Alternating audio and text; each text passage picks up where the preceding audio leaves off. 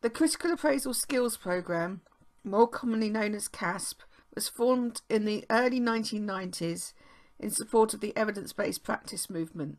A lack of skills in clinicians, managers and policymakers in understanding the published healthcare literature and implementing new effective interventions was identified. Educational workshops were formed to raise awareness in these key personnel of the need for evidence-based practice. These workshops developed into CASP workshops, their popularity increasing, and an international network evolved, with workshops now having been held in over 30 countries, training people to improve their skills to better understand the published evidence. The skills that CASP teach enable students to systematically assess the trustworthiness, relevance and results of published papers. Their main work is delivering training workshops and developing online resources. Organisations can commission CASP to deliver workshops on various subjects, including the critical appraisal of randomised controlled trials and systematic reviews. The online resources available are checklists that can be used when critically appraising a paper.